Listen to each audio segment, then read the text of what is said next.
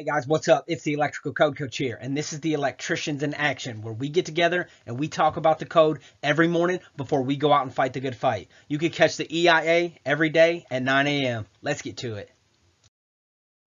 All right, guys, I'm really excited about this week's video series. We're going to be dealing with sizing short circuit and ground fault protection. Now, by the end of this week, you are going to be a pro at sizing short circuit, ground fault protection. We're going to take it piece by piece by piece. Let's get to it. All right, so remember, when we're dealing with short circuit ground fault protection, that's going to be our first breaker or fuse like we learned last week. If you want to go back up, we started off in motors. Now we're heading down this trail. I want you guys to learn inside, outside, how to size motors, not only for your journeyman and master's license, but also for when you're doing out in the field. Let's get to it.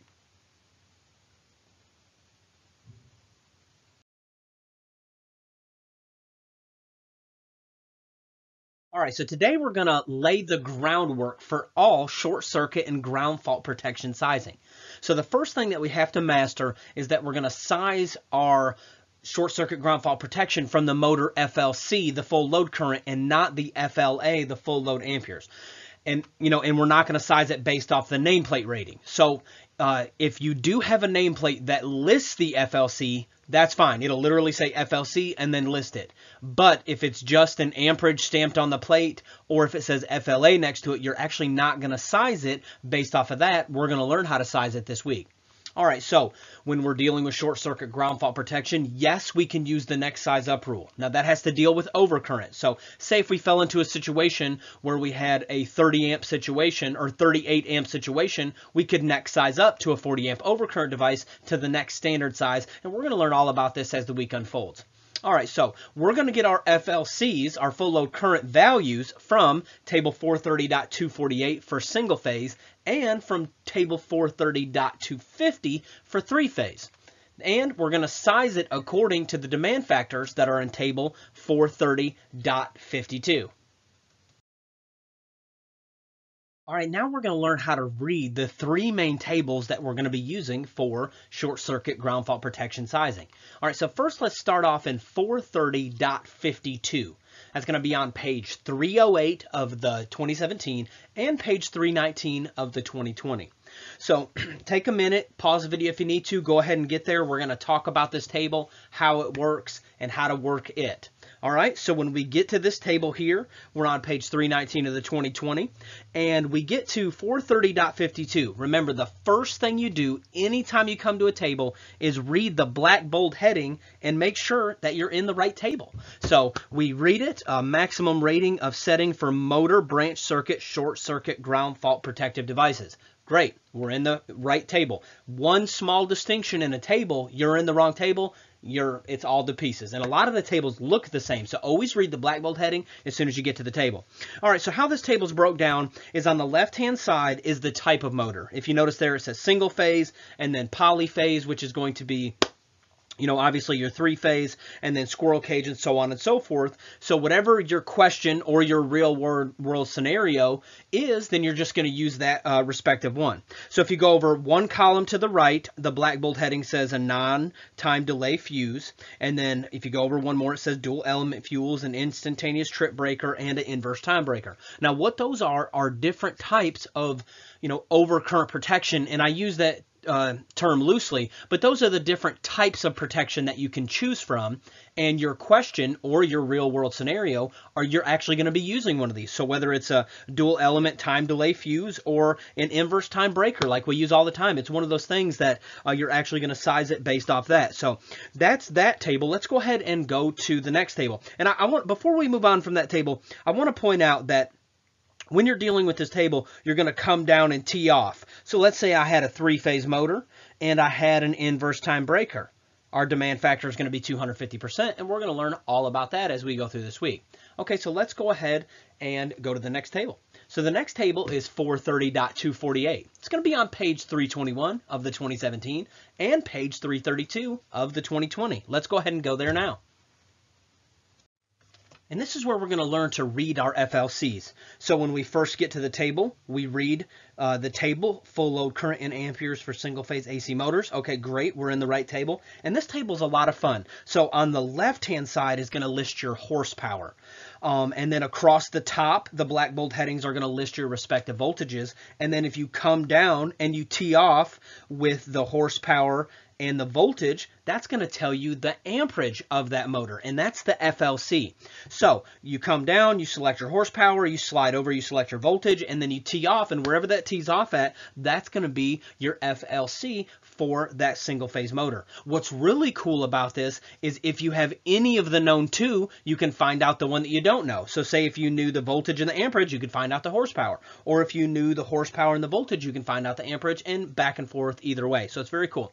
Now let's go ahead and flip over to 430.250. So if you're in the 2020, it's just on the next page. And if you're in the 2017, it's just on the next page. So it's on page 322 of the 2017 and page 333 of the 2020. And this table is going to read just the same. One thing I do want to point out when you're dealing with both of these tables is that do not get thrown off by the voltages that they give you. Because if you look here, let's look at the black bold heading. First thing we do is read the black bold heading, table 430.250, full load current for three-phase AC motors. Bam, we know we're in the right section.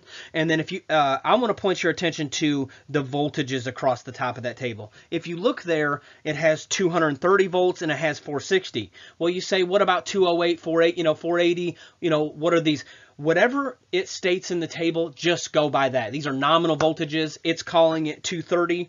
It does list 208 as 208. And then another distinction I want to make on the single phase table, if you look back over there, is that they have actually a 208 volt section. So if your question says 208 single phase, don't fix it for them. They put that on purpose, unless it's a typo, which if you're in the real testing center, it's probably not going to be a typo. You do whatever the question says. So if it says 208 single phase, even though it doesn't make sense intuitively, you do the values that are for, corresponding to that inside that table. So guys, I'm really excited about this series. I can't wait to continue on in it. Let's go ahead and get to it.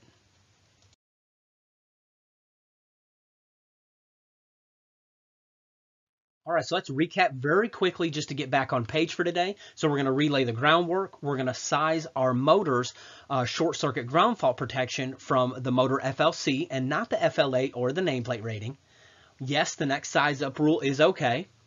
We're going to get our FLCs from table 430.248 for single phase, 430.250 for three phase, and we're going to size them according to the demand factors in 430.52. So today we're going to learn how to get our FLC, and we're going to practice that. Now, you guys, if you may be wanting to become a master electrician, and a lot of this stuff seems very repetitive and, little pieces at a time, but I'm telling you, the only way to become a master is through serious repetition and a full of understanding of what's going on. So just hang with me. We're going to build slow this week, but we're trying to build into master electrician. So let's go ahead and get to it. All right, so let's look at this sample question here. What is the FLC of a single phase, 2 horsepower, 115 volt motor with a nameplate FLA rating of 22 amps? So we got a lot going on here, but we're going to use our keyword and index process and pick this apart one piece at a time.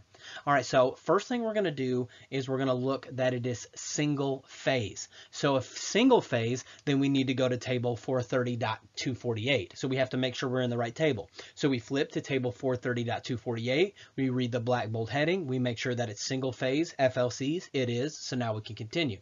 Now we're going to highlight and use the keyword index process and find out that we're using a 2 horsepower motor and a 115 volt motor. So that tells us everything that we need. We don't even need the rest of the question right now. One thing I want us to be mindful of is all of the motor questions are likely going to list the FLA or a nameplate rating or both. And that's just to trick you.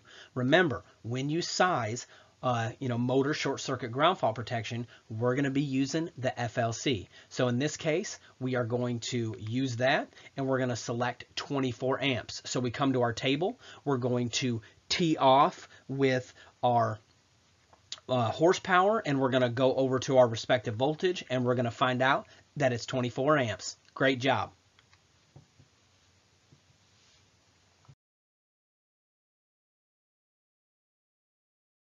All right, let's do another one. So we take a look at it. What is the FLC of a single phase 5 horsepower 230 volt motor with a nameplate rating of 25 amps? Why don't you pause the video and see if you can find this one out before we get to it. So we're going to break it down one piece at a time. The first thing that we're going to set apart is that we're in the single phase table. That lets us know where to go. Then we're going to come through and we're going to highlight that it's a 5 horsepower 230 volt motor. So now we head to table 430.248. We're in the single phase and we're doing a 5 horsepower 230 volt motor. So we go down to 5 horsepower, we tee off with 230 volts, and that is going to give us a 28 amp FLC. Great job.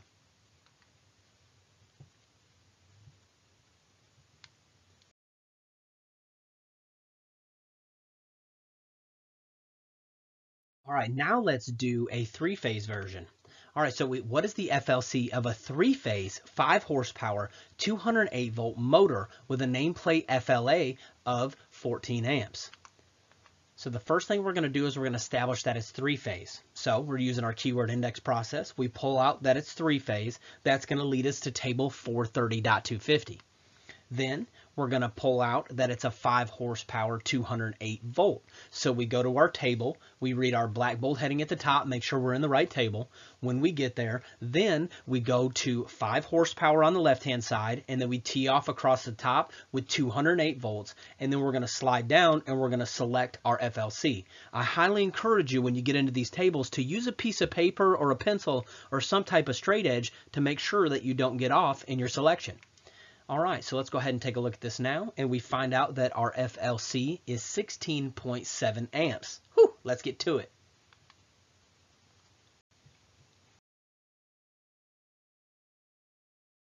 All right, let's do one more for today. What is the FLC of a 3-phase 10 horsepower 460 volt motor with a nameplate FLA rating of 13.2 amps? So the first thing we're going to pull out is that it's 3-phase, and we're going to head to table 430.250. Then we have to, figure out which horsepower and voltage that we're dealing with, and we're going to have a 10 horsepower motor at 460 volts. So we're going to use this table just like we did before. We're going to slide down and select 10 horsepower. We're going to slide over until we reach the column that's 460 volts. We're going to use a piece of paper or pencil to make sure it lines up. And we are going to select, and we're going to find out that we have a 14 amp FLC for this motor. I'm really excited for you guys. Listen, you can do this. This is becoming a master, understanding the craft, and hopefully, my bargain is that you guys will go out and teach someone else, that someone else can learn, and someone else can learn, and someone else can learn. So if there's anything I can do to help you in life or business, please just let me know. You can call, text, or email me anytime. Let's get to it.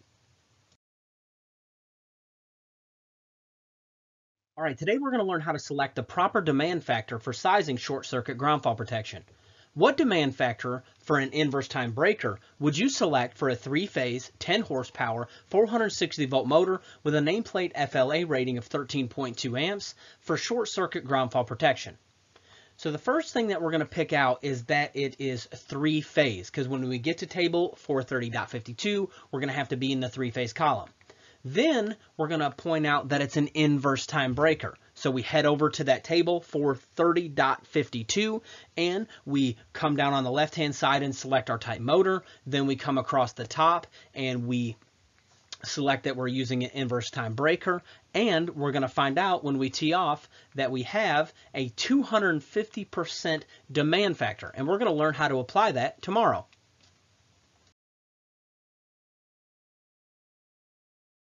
Let's do another one. What demand factor for a dual element fuse would you select for a 3-phase 10 horsepower 460 volt motor with a nameplate FLA rating of 13.2 amps for short circuit ground fault protection? First thing we're going to pick out is that it's 3-phase. The next thing that we're going to pick out is that it's a dual element fuse. So we head over to table 430.52. We slide over on the left hand side and we make sure that we're in the 3-phase column. Then we're going to slide over to the dual element fuse and make sure that we're in the correct column. Then we come down and tee off, and we find out that it is 175% demand factor. Great job.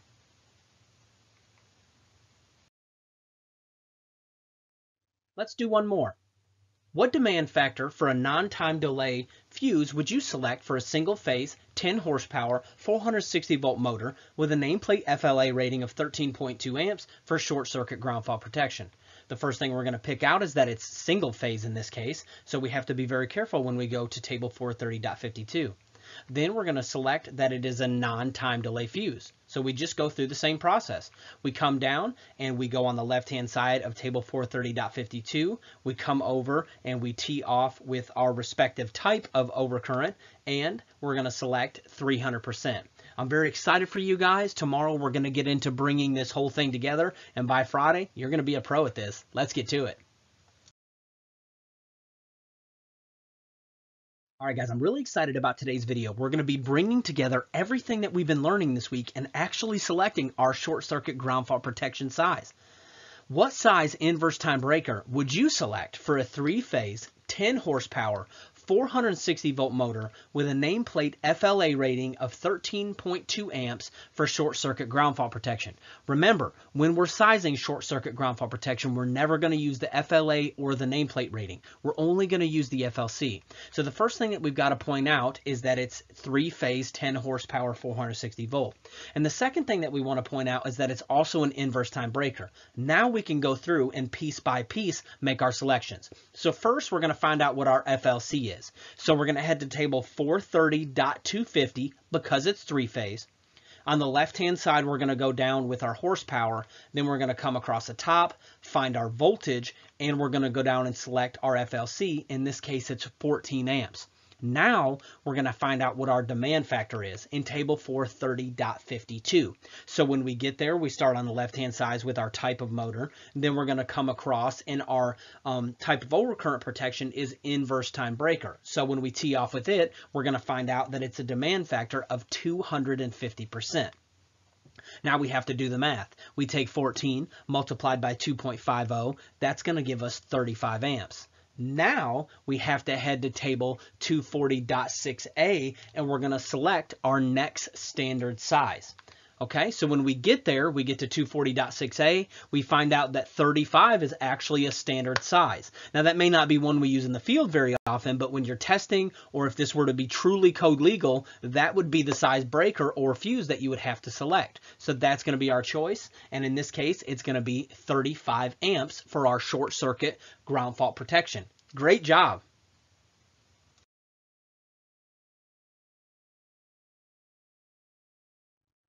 All right, y'all, this is how we become a master. Repetition, repetition, repetition. Let's do it again. What size dual element fuse would you select for a 3-phase, 5 horsepower, 208 volt motor with a nameplate FLA of 15 amps for short circuit and ground fault protection? Let's set aside what type it is. It's a 3-phase, 5 horsepower, 208. Now let's make the distinction that it is a dual element fuse. Now let's go ahead and, we can solve the problem. First, we find our FLC. It's in table 430.250. We find out that it's 16.7 amps. Now we're going to find our demand factor in table 430.52. We find out that it is 175%. Now we're going to do the math. We take 16.7 multiplied by 1.75. That's going to give us 29.22 amps. We're going to drop it down. That's going to become 29. And we're going to head to table 240.6a to our next standard size overcurrent, and we're going to select a 30. So that's going to be our choice, 30 amp. Now that's going to be your first point of disconnect in your short circuit ground fault protection for this motor. Let's get to it.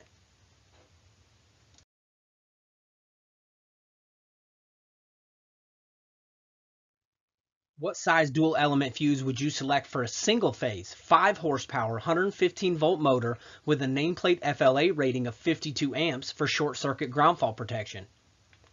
First thing that we're going to pick out is that it's single phase, 5 horsepower, 115 volts. Then we're going to point out that it's a dual element fuse. Let's get to it. First, we're going to find what our FLC is, and this time we're in table 430.248. So we come there, we go on the left-hand side for our horsepower, we come across the top for our voltage, we go down and find out that our FLC is 56 amps. Now let's go find our demand factor. We head back to table 430.52, And we're going to start on the left-hand side, single phase, come over what type of overcurrent protection, and we're going to select 175% is the demand factor. Now we got to bear that math out. Do 56 multiplied by 1.75. That is going to give us 98 amps. Now we head over to table 240.6a. We're going to select the next standard size, and it's a 100 ampere, so that's going to be our choice. Our short circuit ground fault protection for this motor is going to be 100 amps.